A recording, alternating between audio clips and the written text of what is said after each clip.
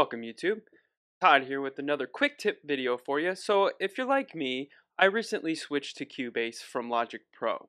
And you're probably wondering, or you might be thinking of making the switch to Cubase. It seems like a lot of people are starting to switch to Cubase now.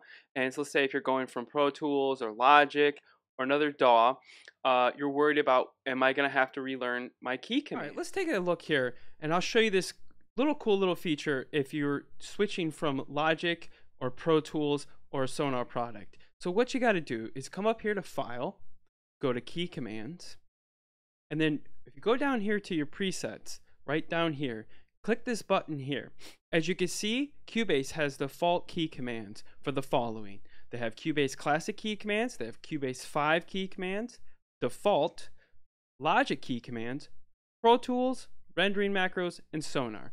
So if you thought, if you're going to be switching from one of these DAWs that you see listed here, and you're worried, well, I don't want to relearn all my key commands and stuff like that, don't fear, because they are here within Cubase.